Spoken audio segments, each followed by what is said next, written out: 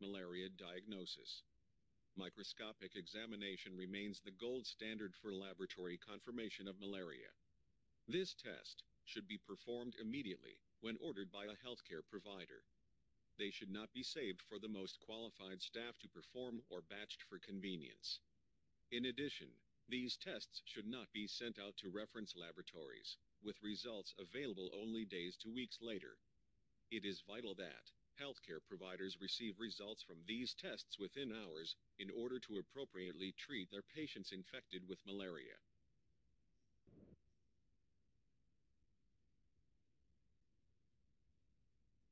A blood specimen collected from the patient is spread as a thick or thin blood smear, stained with a Romanovsky stain, most often Giemsa, and examined with a 100x oil immersion objective. Visual criteria are used to detect malaria parasites and to differentiate, when possible, the various species.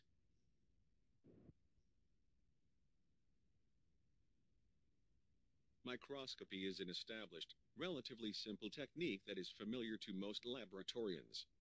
Any laboratory that can perform routine hematology tests is equipped to perform a thin and thick malaria smear. Within a few hours of collecting the blood, the microscopy test can provide valuable information. First and foremost, it can determine that malaria parasites are present in the patient's blood.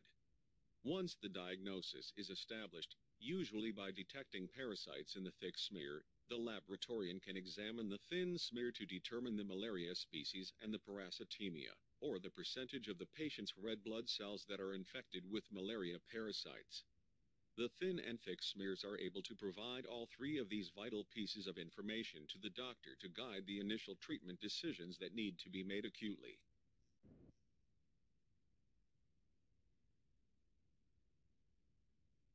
A rapid diagnostic test is an alternate way of quickly establishing the diagnosis of malaria infection by detecting specific malaria antigens in a person's blood.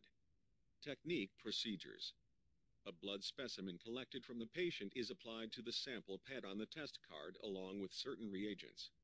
After 15 minutes, the presence of specific bands in the test card window indicate whether the patient is infected with Plasmodium falciparum or one of the other three species of human malaria.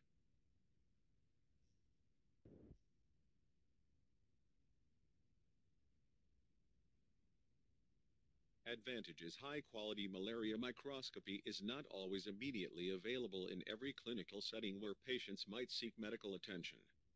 Although this practice is discouraged, many healthcare settings either save blood samples for malaria microscopy until a qualified person is available to perform the test, or send the blood samples to commercial or reference laboratories. These practices have resulted in long delays in diagnosis. The laboratories associated with these healthcare settings may now use an RDT to more rapidly determine if their patients are infected with malaria.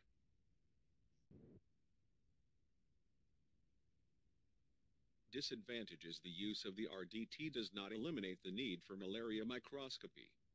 The RDT may not be able to detect some infections with lower numbers of malaria parasites circulating in the patient's bloodstream.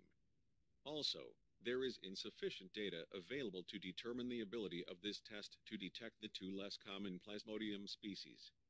Therefore, all negative RDTs